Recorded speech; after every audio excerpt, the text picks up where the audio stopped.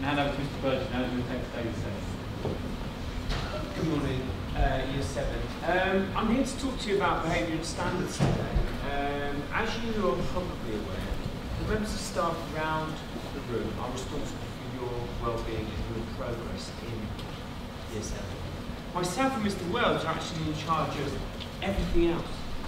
So everything else that's not learning, myself and Mr. Wells are in charge of. Okay? So I'm going to talk to you about a few things that you might know already. I'm going to talk to you about a few things you won't know about. And it's just about procedures. Now, I've done this assembly for the other 4 year groups, the other 4 houses, sorry, in the school, and they know all these. But you guys are new. I'm going to talk to you about attendance first. Okay? Now, if you're off sick, your parents have got to phone in on the first day off that you're sick, and every other day. Put your hand up if you knew that already. Right up in the air. Okay, so lots of you do. Okay? Now, as students of this school, you need to know how this school works more than your parents, because you come here. So if you have a day off, you must say to your mum or your dad or whoever you live with, you need to phone the school today, tell them I'm not here. Okay? Obviously if you're too ill, you stay in bed. Okay, but on each and every day. Now, if your parents don't do that, it's against the law. Did you know that? If you had if you knew that if your parents didn't phone in, it was against the law. So some less people. Okay, let's look at these hands up and hands down. Who knows that if I drive my car in a 30-mile-an-hour zone at 40 miles an hour, who knows that that's breaking the law? Okay, put your hands down. Who knows if I lock a dog in a room and don't feed it for 2 weeks, and don't let it out, who knows that's against the law? Okay. So, you know lots of laws and lots of things that are right and wrong, but not a huge amount of stuff about this. Now, if you have 4 days off of school in a 4-week period, okay? If you have 4 days off in a 4-week period, and we don't get any reasons for that, that's breaking the law as well. Okay? What would happen to me if I drove my car too fast for 30 miles an hour? Yes or no? Okay, I get a ticket, so I get a criminal record, and I get fined. Okay? That's exactly the same as what would happen with attendance. You'd get a letter, you'd have to go to a magistrate's court, and you'd get a fine to start with. What did you have your hand up for, young man? Yes, exactly right. You also get points on your licence that go against you. Mariana? Ah, now that's interesting. If it's really, really, really bad, they could take you to trial. Now, all of those things are exactly the same as the process surrounding attendance. Yes, Yana?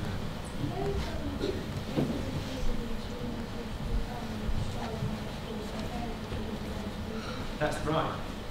Exactly right. And that's not just a few years ago, that's right now. So what this young man has said is if you skive off school, your parents could get into trouble and have to go to court, have to go to prison. That's still the same. Okay? So if we just look at here, 4 weeks in a 4 days in a 4-week period, your parents must tell us where you are every day if you're not in school. Now, over the last 5 years, the improvements in staff attendance in this school are amazing. Your teachers are very rarely off now. So from attendance point of view of this school, staff attendance is outstanding. Student attendance is just okay. So we need people to get in and be here. Now you as a year group, your attendance started off fantastic. 100% the first 3 days, 98% the next week, 97% the week after that, and then it's gradually going down. Okay? Now, it's about resilience. It's about toughening up. And if you wake up in the morning and feel a bit rough, get yourself dressed and come into school. Because if you then, once you've broken that, and once you're actually in school, you may feel a lot better. But if you sit at home and lay in bed and go, I don't like it, then you've got a problem. Okay? It's about toughening it up.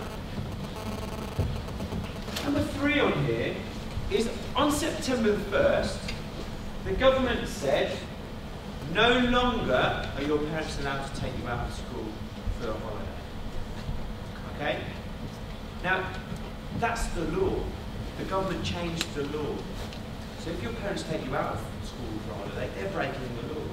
Now there is one reason they can take you out, and that's for an extenuating services. That's a fantastic excuse, but they have to write me a letter to tell me what that fantastic excuse is. Bolton. If you want to go on a holiday, you have to have Well, that may well be in the previous school and before the 1st of September, but that's not even taken into account anymore.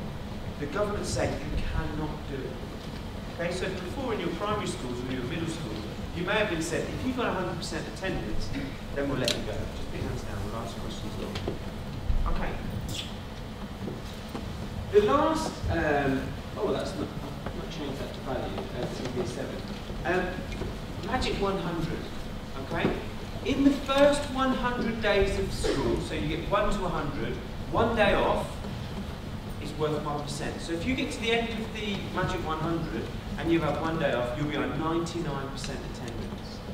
In the early stages of the term, if you have 1 day off, so say you have 1 day off in the first full week, okay? 1 day off in the first full week will give you 80% attendance.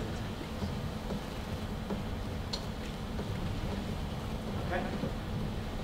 So, in the early stages of the term, when we're doing everything new, attendance is massively important. Now, on Monday, I'm going to give Mr. Wells and your form tutors a whole list of things, of your attendance on a weekly basis. Okay?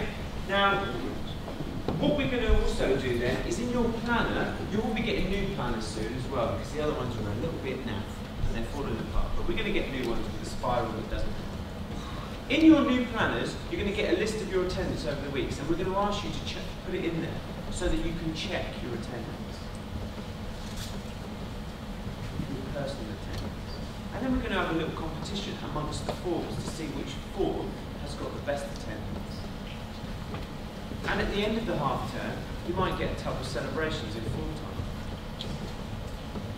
Okay? So it's all about you guys making sure that your attendance is as high as possible. Now the other thing that I took myself, Mr. Wells and Mr. Glacier look at on a daily basis is uniform and equipment. Now, generally, Year 7 equipment and uniform is good. Okay?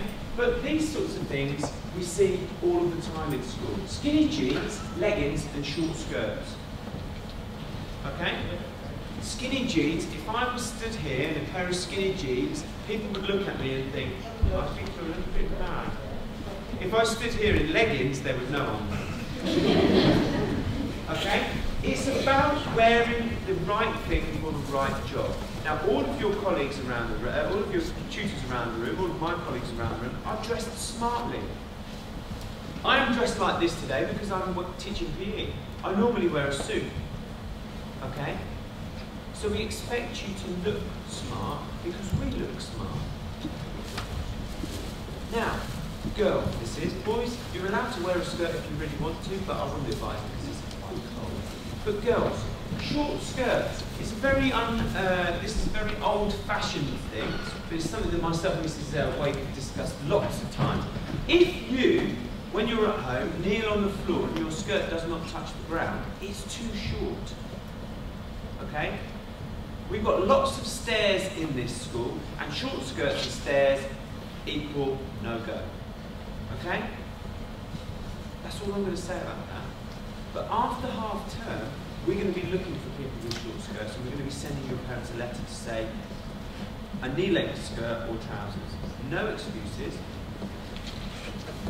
Now these other things, if I had big dangly ears like that with a big hole in it, I might look a bit silly. Now I know it's a fashion, and I know there's some members of staff in the school that have ear stretchers, spikes, nose piercings. But when they come to school, they take them out because they're coming to work and they're coming here to do a job. Now you guys are coming here to do a job, and that is to get an education so you get a good job at the end.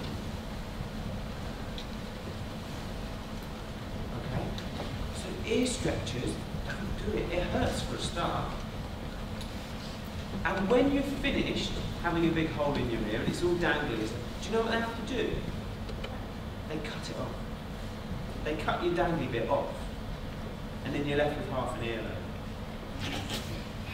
Or, what they can do is, inside your ear stretcher, they cut just inside, take the skin off inside, and they sew it shut. But then you're always like stuck like that. Now, I don't know about you, but I value my earlobes because they're useful for balancing in PE lessons. Okay? If you haven't got them, you're going to look a bit silly. It's like having no eyebrows. You look a bit silly with no eyebrows. I saw a really good picture of One Direction with no teeth and no eyebrows. They look a lot different than they do in real life. But they look so much. Okay. The last thing, unnaturally coloured hair. Okay? Unnaturally coloured hair. There are 5 types of hair. Okay? Blonde, red or auburn, black, brown, and transparent, like mine. Now you can have any one of the first 4. I would assure you that you don't want the same haircut. Because at this time of the year, it is very cold. So you can have black hair, blonde hair, red hair, or brown hair. And a blonde person can have brown hair if they choose, or a person with black hair can have blonde hair if they choose. But what we don't want to see is bright green hair. Those people that are similar age to me, about 35, you will remember somebody called Rock Bags. We don't like Rock Bags hairstyles. We don't like blue hairstyles. We don't like turtle hairstyles. Okay? And that is because we are in a smart and business environment. There is normally a girl with blue hair. She's no longer attending the school in 2 weeks. She's going somewhere else. Okay? Why? Yes, because she's got blue hair. The end. No need to talk about it. She's got blue hair. She doesn't want to change it. She can't stay here. She's got to go. Okay? Right. Just to check then, breaks and lunch is a little bit different for you guys. Okay, breaks and lunch is a little bit different for you guys because you have a separate playground and field area. But just to remember, there's no access to the fields at breaks and lunches unless otherwise instructed. Mr. Wells will tell you that. Only people playing football are allowed on the school field. Don't play football on the normal school football pitch because we rent them out. Okay? We rent them out. And the grass is being rubbed down. So they're not hiring a football pitch, they're hiring a mud park. And just remember that the out of bounds areas, you shouldn't be up near the pond, okay? And you should only be on your 7 playground area and your year 7 field. If you're not on there, you're quietly sitting in the atrium eating your lunch, or you're sat up on the year 7 stairs. You can go in the university as well, of course, but you need a pass. Now, all of that information comes together to be an ordered situation. Okay? We have to have rules and we have to have order for you to be successful. If you don't have it, it goes mad. Now, the last thing I'm going to say to you is about today. Today, when it rains or when it's windy, some children go crazy and their behaviour fluctuates. Now, at the moment, in lesson 1 and 2, your behaviour's been good, but it's going to need to continue to be good at break times and at lunch times. So I don't want to hear people screaming and shouting. I don't want to see people running around.